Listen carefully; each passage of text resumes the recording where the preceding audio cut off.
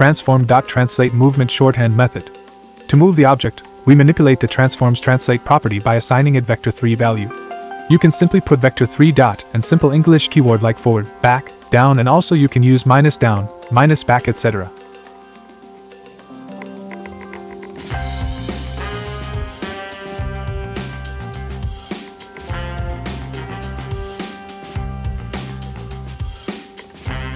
These are movement directions with vector 3 values. Time.delta time is used in Unity game engine to make the action independent of frame rate.